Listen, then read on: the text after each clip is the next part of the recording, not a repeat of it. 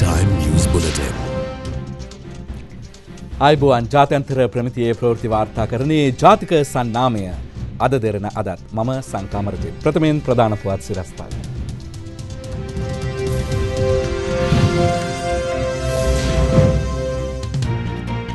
Apple කන අයට පණිවිඩයක්.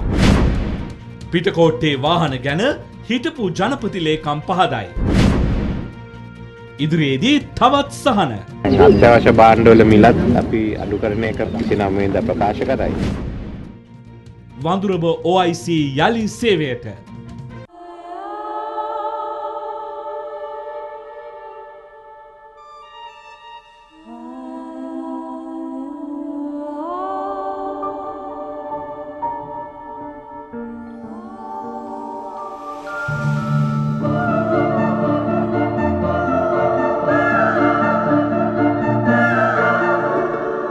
Living your masterpiece.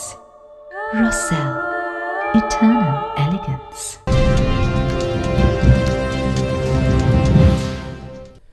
මිනිස් ශරීරයට අහිතකර බැක්ටීරියාවක් ආනයනික ඇමරිකානු ඇපල් වල තිබී සොයාගත් බව සෞඛ්‍ය හා දේශීය වෛද්‍ය අමාත්‍යාංශය පවසනවා.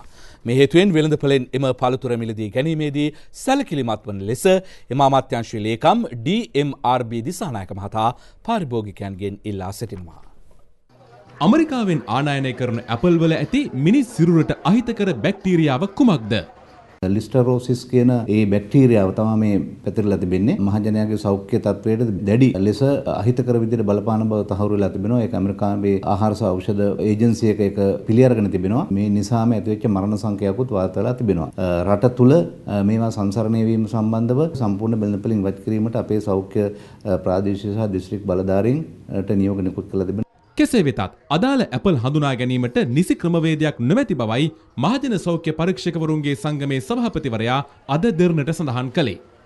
ගැටලුවක් තියෙනවා ඇපල් ඇමරිකාවෙන් ආනයන කරපු ඇපල්ද වෙන රටකින් ආනයන කරපු ඇපල්ද කියන කාරණේ හඳුනා ගැනීම සඳහා මේ සඳහා නිලධාරීන්ට විශේෂ ක්‍රමවේද නැහැ. නමුත් ඇත්තටම මේ බහාලුම් සහ ඔවුන් ගෙනන ලද බිල්පත් වැනි දේවලින් තමයි හඳුනා ගන්න හැකියාව තියෙන්නේ. මේ නිසා අපි වෙළෙන්දන්ගෙන් ඉල්ලා සිටිනවා විශේෂයෙන්ම සද්භාවයෙන් යුතුව මේක ඉවත් කරන්න කටයුතු කරන්න කියලා. ඒ වගේම මහජනතාවගෙන් අපි විශේෂ ඉල්ලීමක් කරනවා මේ අවස්ථාවේදී ඇපල් පරිභෝජනයේදී විශේෂයෙන්ම සැලකිලිමත් වෙන්න මේ දිනවල යම් වෙළඳපොළ ඉවත් කිරීම කටයුතු කරනකම් ඇපල් පරිභෝජනය අවම කරන්න උත්සාහ කරත් කමක් නැහැ කියන කාරණේ අපි කියනවා. මේ අතර වෙළඳපොළේ ඇති සියලුම ඇමරිකානු ඇපල් ඉවත් කිරීමට පියවරගෙන ඇති බවත් ඒ සඳහා මහජන සෞඛ්‍ය පරීක්ෂකවරුන් 2000කට ආසන්න පිරිසක් යොදවා ඇති බවත් ඔහු සඳහන් කළා. එමෙන්ම ඇපල් අපනයනය කරන ඇමරිකානු සමාගම් විසින් එම ඇපල් තොග නැවතත් තම රටට එවන ලෙසට ඉල්ලීමක් කර ඇති බවද සෞඛ්‍ය හා දේශීය වෛද්‍ය අමාත්‍යාංශ ලේකම් DMRB දිසානායක මහතා පවසනවා. ලබන 29 වනදා පාර්ලිමේන්තුවට ඉදිරිපත් කරන අතුරු අයවැයෙන් තවත් ජනතා සහන රැසක් ලබා දෙන බව අග්‍රාමාත්‍ය රනිල් වික්‍රමසිංහ මහතා පවසනවා. අග්‍රාමාත්‍යවරයා මේ බව පවසා සිටිය අද උදෑසන දිනියාය පල්ලේගම ප්‍රදේශයේදී ජනතාව හමු වෙමින්. දිනියාය පල්ලේගම ප්‍රදේශයට පැමිණි අග්‍රාමාත්‍යවරයාව උණුසුම් ලෙස පිළිගැනුණා. එහිදී ප්‍රදේශයේ ත්‍රිරෝද රථ රියදුරන් වෙළඳ ව්‍යාපාරිකයන් සහ ජනතාව මුහුණ දෙන ගැටලු පිළිබඳ අග්‍රාමාත්‍යවරයා විමසා සිටියා. මම ඒක ඉස්සෙල්ලම කිව්වා ඉන්ධන මිල අඩු කරන්න කියලා. ඉන්ධන මිල අඩු කරාම 3 wheel ලක්ෂ 10ක් විතර තියන්නේ නේද?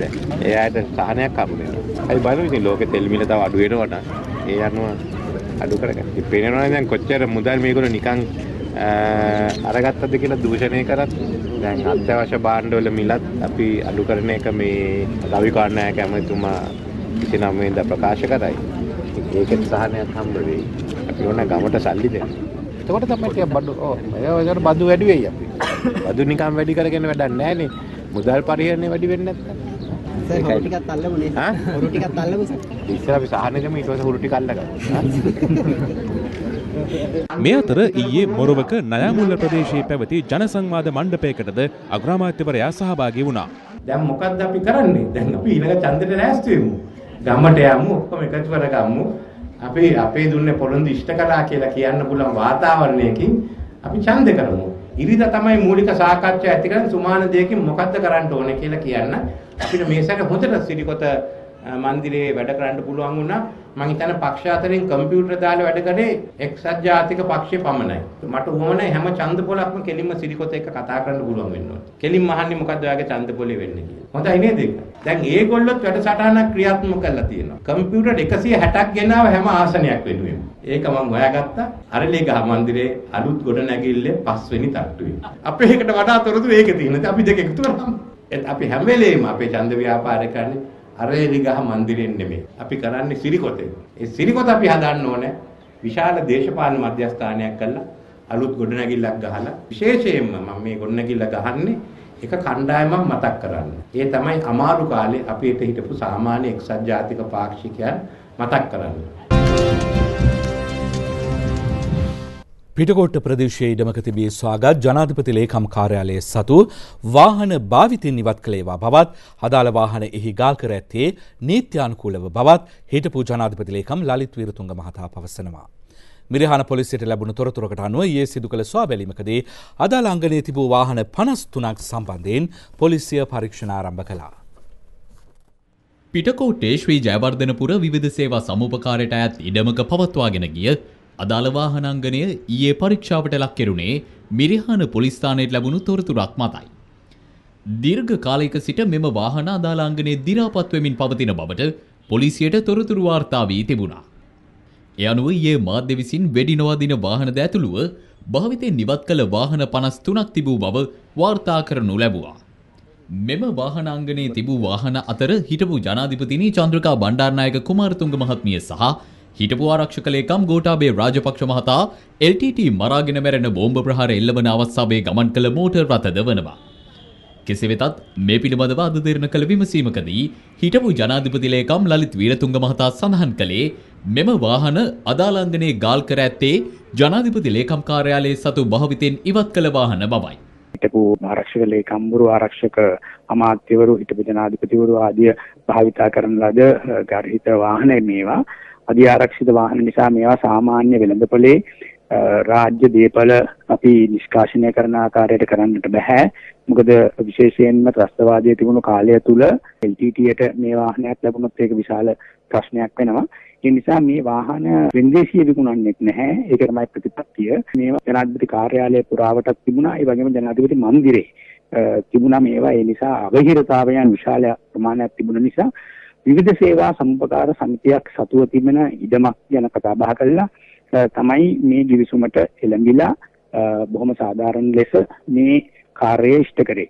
එම වාහන මේ ගාලට ගෙනීමේදී අපේ වාහන අංශය ප්‍රවාහන අංශයේ අධ්‍යක්ෂකවරයා සතුව තිබෙන ලේඛනයක් තිබෙනවා. ඒ ලේඛනය මාර්ගයෙන් අපි මොන වාහන කොහේ තියෙනවද කියන එක අපි දන්නවා. ඒ විදිහට තමයි මේ වාහන ගාල් කළේ. මේ අතර ජනාධිපති ලේකම් කාර්යාලයේ සතු වාහන 752කින් තවත් වාහන 120ක් පමණ අතුරුදන්ව ඇති බව පොලිස් මාධ්‍ය ප්‍රකාශක ජ්‍යෙෂ්ඨ පොලිස් අධිකාරී අජිත් රෝහණ මහතා සඳහන් කළා. අපි තවදුරටත් මේ ගැන විමර්ශනය කරනවා.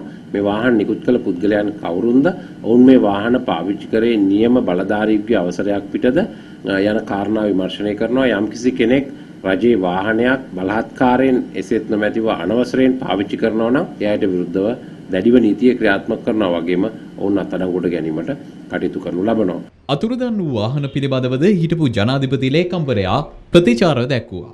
නොයෙකුත් තරාතිරම් වල නිලධාරීන්ට නිකුත් කරන වාහනේ නිලධාරීන් අනිවාර්යයෙන්ම තමන්ගේ දූර කාලයේ අවසන් වූ විට බහර දිය යුතුයි. මේ කියන්නේ බොහොම පැහැදිලිවම චක්‍රවේග වලින් විතරක් නෙමෙයි උපදේශ වලින් පවා එයාට කියලා තියෙනවා. ඒ අතපසු වීම් වලින් සමහරලාට මේ වාහන බාර දීලා නැතුව ඇති. ඉතින් මම හිතන්නේ මේ ආකාරයට වාහන තාම ලබාගෙන නැත්නම් ජනාධිපති කාර්යාලයේ තියෙන ඒ ලයිස්තුවෙන් එහෙම නැත්නම් ඒ ලේඛන පරීක්ෂා කරලා මේවා බාර දුන්නේ නැත්තේ කවුද කියලා හොයලා බලලා අනිවාර්යයෙන්ම ඒ අයට නැවත වරක් දැන්වීමක් කරොත් මේ වාහන ලබා ගන්නට කිසිම අමාරුවක් වෙන්නේ නැහැ.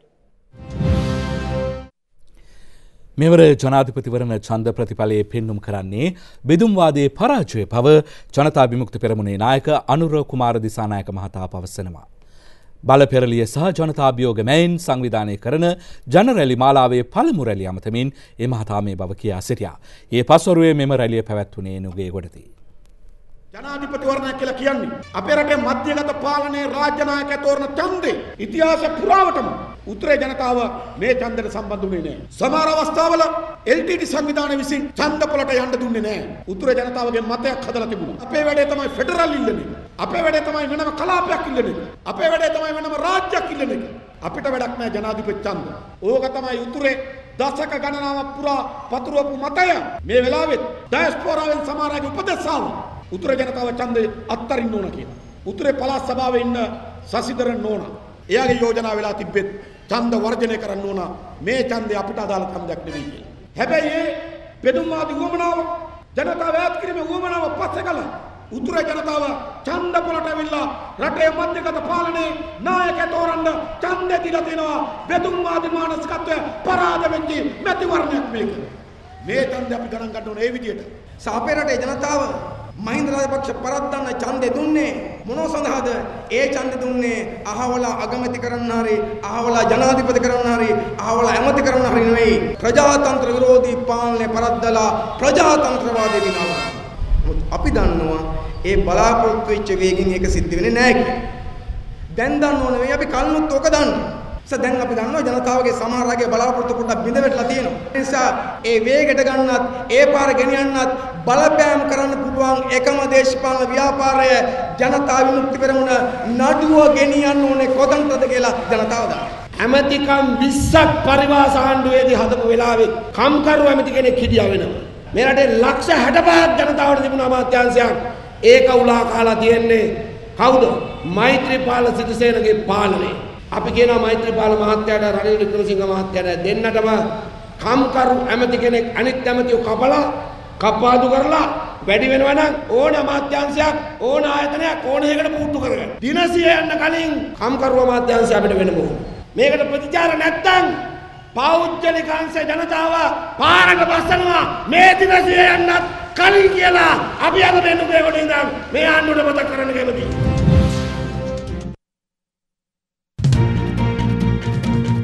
වඳුරඹ OIC යලි සේවයට. Discover a secret of the most luxurious kind. A secret that pampers you with the freshest, juiciest extracts from nature and the finest French ingredients. World-class natural beauty care. Sari, it's a secret. අගමිනිසුරුවරයා සම්බන්ධයෙන් විධායක සභාවේ ස්ථාවරය ලබන සඳුදා ප්‍රකාශයට පත් කරන බව ශ්‍රී ලංකා නීතිඥ සංගමය පවසනවා. එම සංගමය අවස්ථා කිහිපයකදී මාධ්‍ය හමුවේ ප්‍රකාශ කර සිටියේ පවතින චෝදනා සැලකිල්ලට ගනිමින් අගමිනිසුරු මොහාන් පීරිස් මහතා දුරෙන් ඉල්ලා අස්විය යුතු බවයි. අද පැවති විධායක සභා විශේෂ රැස්වීමෙන් අනතුරුව මාධ්‍ය හමුවේ අදහස් පළ කළ ශ්‍රී ලංකා නීතිඥ සංගමයේ ලේකම් නීතිඥ අජිත් පතිරණ මහතා. නීති සංගමය මේ වෙන විටත් අග්‍රවිනිශ්චයකාරතුමා ඉලේ නිවත් වේ යුතු බවට තීරණය කළා. ඒ සම්බන්ධයෙන් මේ වෙන විටත් අපි ලිඛිතව අග්‍රාමාත්‍යතුමාට සහ අදාළ අයට මේ සම්බන්ධයෙන් දැනුවත් කර තිබෙනවා. දැනට පැන නැගී ඇති තත්ත්වය සම්බන්ධයෙන් සාකච්ඡා කිරීමට අද දින විධායක සභාව රැස් වුණා. මේ සම්බන්ධයෙන් නීතියානුකූලව නීතියේ රාමුව තුල නීතිඥයන් වශයෙන් ගත හැකි ක්‍රියාමාර්ග සම්බන්ධයෙන් සාකච්ඡා කරා. ඉදිරි සංගමය මගින් ඒ සම්බන්ධයෙන් කටයුතු කිරීමේදී ගත යුතු ක්‍රියාමාර්ග සම්බන්ධයෙන් සමුදා දින ප්‍රකාශයක් නිකුත් කිරීමට නීති සංගමය අදහස් කරනවා. පසුගිය මැතිවරණ සමයේ ඇති වූ සිදුවීමක් මුල් කරගෙන සේවය අත්හැර ගිය ගල වඳුරඹ පොලිසියේ ස්ථානාධිපතිවරයා යලි සේවයේ පිහිටුවීමට තීරණය කර තිබෙනවා. පොලිස් මූලස්ථානයේ පවසන්නේ ඔහු යලි වඳුරඹ පොලිසියේ ස්ථානාධිපති දුරයට පත් කිරීමට පොලිස්පති එන්.කේ. ඉලංගකෝන් මහතා පියවරගෙන ඇති බවයි. පසුගිය ජනාධිපතිවරණ සමයේ මෛත්‍රීපාල සිරිසේන මහතාගේ රැස්වීමක් පැවැත්වීම නියමිතව තිබූ වඳුරඹ ප්‍රදේශයේ වේදිකාවකට ගිනි තබා අලාභහානි සිදු කර තිබුණේ ඉකුත් දෙසැම්බර් 17 වෙනිදා අලුයම් කාලයේදී. එම පහරදීම සම්බන්ධයෙන් හිටපු නියෝජ්‍ය අමාත්‍ය නිශාන්ත මුතුහෙට්ටිගම මහතාට චෝදනා එල්ල වූ අතර පසුව ඊට සම්බන්ධ බවට සැකපිට පුද්ගලයන් දෙදෙනෙකු ප්‍රශ්න කිරීම සඳහා වඳුරඹ පොලිසියට කැඳවා තිබුණා. එහිදී ඊට බාධා කරමින් හිටපු නියෝජ්‍ය අමාත්‍ය නිශාන්ත මුතුහෙට්ටිගම මහතා වඳුරඹ පොලිස් ස්ථානයට පැමිණ තම පාක්ෂිකයන් දෙදෙනා රැගෙන යනු ලැබුවා. වඳුරඹ පොලිසියේ එවකට ස්ථානාධිපතිවරයාව සිටි පොලිස් පරීක්ෂක පී.එල්. කීර්තිසිංහ මහතා සේවය හැර යාමට තීරණය කළේ මෙවන් පසුබිමකයි. පොලිස් නිලධාරියෙකුට නිලධාරීන් බඳලා කොන්ද ගැලින් තියන්න රාජකාරියක් කරන්න බැරි තත්ත්වයක් අද උදා වෙලා තියෙන්නේ. ප්‍රාදේශීය දේශපාලනඥයන් ඉඳලා සියලුම දේශපාලනඥයන් කියන දේවල් කිරීම තුළින් රටේ නීතිය හරියට ක්‍රියාත්මක කරන්න බැරි තත්ත්වයක් තියෙනවා. පොලිස් දෙපාර්තමේන්තුවේ ගෞරවය ආරක්ෂා කර ගැනීම සඳහා මම මගේ නිලැඳුම ගලවලා තියලා අද ඉදරාවා. මම මේ ලබා දෙන ආදර්ශය තුළින් පොලිස් දෙපාර්තමේන්තුවේ අනාගතය සාර්ථක වෙයි මම ප්‍රාර්ථනා කරනවා. පොලිස් මූලස්ථානය අද මාධ්‍ය නිවේදනයක් නිකුත් කරමින් සඳහන් කළේ මෙම පොලිස් ස්ථානාධිපතිවරයා අද දින සිට යලි වඳුරඹ පොලිස් ස්ථානාධිපති ලෙස සේවයේ පිහිටුවීමට පොලිස්පතිවරයා පියවරගෙන ඇති බවයි.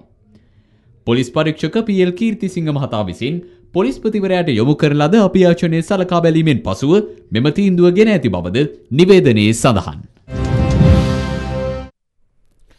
තොලංගම ප්‍රදේශයේදී ආරවුලක් විසඳීමට ගිය පොලිස් නිලධාරීන් දෙදෙනෙකුට පහර දී බරපතල තුවාල සිදු කිරීම සම්බන්ධයෙන් පුද්ගලයෙකු පොලිස් අත්අඩංගුවටගෙන තිබෙනවා.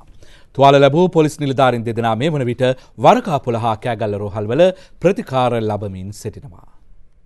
119 හදිසි ඇමතුම් අංකයට ලද තොරතුරක් මත වරකාපොළ පොලිස් ස්ථානයේ පොලිස් නිලධාරීන් සිව් දෙනෙකු තොලංගම ප්‍රදේශයට ගොස් තිබුණේ ඊයේ රාත්‍රියේදී. ඒ ප්‍රදේශීය විහාරස්ථානයක් සම්බන්ධයෙන් ඇතිකරගත් ආරවුලක් විසඳීම සඳහායි. තොලංගම ප්‍රදේශයට පැමිණි පොලිස් නිලධාරීන් සිව් දෙනා ආරවුලට සම්බන්ධ පුද්ගලයාගේ නිවසට ගිය අවස්ථාවේ නිවසේ සැඟව සිටි තවත් අයෙක් පොලිස් නිලධාරීන්ට තියුණු ආයුධයකින් පහර දී තිබෙනවා. අනතුරුව අදාළ පුද්ගලයා පොලිස් නිලධාරීන්ට ගල් ප්‍රහාරයක්ද එල්ල කර තිබුණා. සිද්ධියෙන් කැපුම් තුවාල ලැබූ පොලිස් නිලධාරියෙකු ඒ අවස්ථාවේම කෑගල්ල මහ රෝහලට ඇතුළත් කරනු අතර ශල්‍ය කර්මයකටද භාජනය කෙරුණා. සිද්ධියෙන් තුවාල ලැබූ තවත් පොලිස් නිලධාරියෙකු වරකාපොළ රෝහලේ නිවාසිකව ප්‍රතිකාර ලබනවා. මේ අතර පොලිසිය පැවසුවේ ප්‍රහාරයට සම්බන්ධ පුද්ගලයා අත්අඩංගුවට ගත් බවයි. තොරතුරු දැනගැනීමේ පනත පාර්ලිමේන්තුව මගින් හැකි ඉක්මනින් සම්මත කර ගැනීමට කටයුතු කරන බව ජනමාධ්‍ය හා ප්‍රවෘත්ති අමාත්‍ය ගායන්ත කරුණාතිලක මහතා පවසනවා. අද මල්වතු හා අස්කිරි නාහිමිවරුන් බැහැදකිමින් අනතුරුව අමාත්‍යවරයායි සම්බන්ධයෙන් මාධ්‍ය වෙත අදහස් පළ කර සිටියා. අද පෙරවරුවේ මහනුවර ඓතිහාසික ශ්‍රී දළදා සමිඳුන් වෙනපුදාගත් ජනමාධ්‍ය හා ප්‍රවෘත්ති අමාත්‍ය ගායන්ත කරුණාතිලක මහතා දිවර්ණ නිලමේ ප්‍රදීප් නිලංග දෑල බණ්ඩාර මහතාද මුණ ගැසුණා. පසුව මල්ලතු මහා විහාරයට පැමිණි අමාත්‍යවරයා මල්ලතු පාර්ශවයේ මහානායක අතිපූජ්‍ය තිබ්බටුවාවේ ශ්‍රී සුමංගල නාහිමියන් බැහැදක උන්වහන්සේ සමග සුහද පිළිසඳරක නිරත වුණා. 29 වෙනිදා එහෙමයි. වැඩි වෙනවා. අත්‍යවශ්‍ය භාණ්ඩ 10ක විතර කෙලින්ම අඩු කරනවා. අනතුරුව අස්කිරි මහා විහාරයට පැමිණි අමාත්‍යවරයා අස්කිරි පාර්ශවයේ මහානායක අතිපූජ්‍ය උඩුගම ශ්‍රී බුද්ධ රක්කිත නාහිමියන්ද බැහැදුටුවා. තොරතුරු දැනගැනීමේ පනත ඉතා ඉක්මනින් පාර්ලිමේන්තුවට ගෙන එන්නට ක්‍රියා කරනවා. රජයේ ඕනෑම කටයුත්තක් පිළිබඳව සාමාන්‍ය පුරවැසියෙකුට වුණත් ජාතික ආරක්ෂාවට බලපාන කාරණයක් හැරුණුකොට ඕනම ගනුදෙනුවක් පිළිබඳව ඕනෑම පරිපාලනයේ තීන්දුවක් පිළිබඳව ප්‍රාදේශීය ලේකම් කාර්යාලයකට වගේ ගිහිල්ලා අයදුම් පත්‍රයක් පුරවලා ඒ සියලු තොරතුරු දැනගැනීමේ අයිතිය ඒ හරහා ලැබෙන්න අපි කටයුතු කරනවා. මේ අතර ඌපළාත් ප්‍රධාන අමාත්‍ය හරින් ප්‍රනාන්දු මහතාද අද මහනුවර ඓතිහාසික ශ්‍රී දළදා සමිඳුන් වැඳ පුදා ගත්තා. පසුව ප්‍රධාන අමාත්‍යවරයා මල්ලතු හා අස්කිරි මහනාහිමිවරුන්ද බැහැදුටුවා.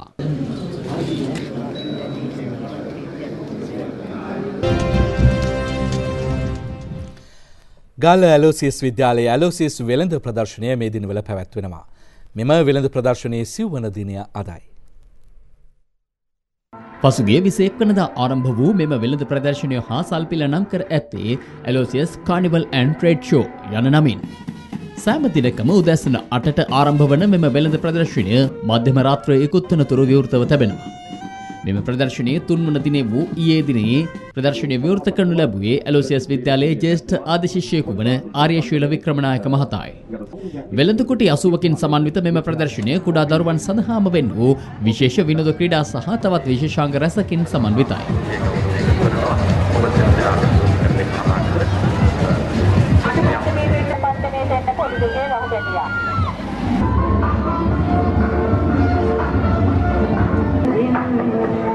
Aloysius carnival and trade show වෙළඳ සැලකිලිය හෙටින් අවසන් වනවා.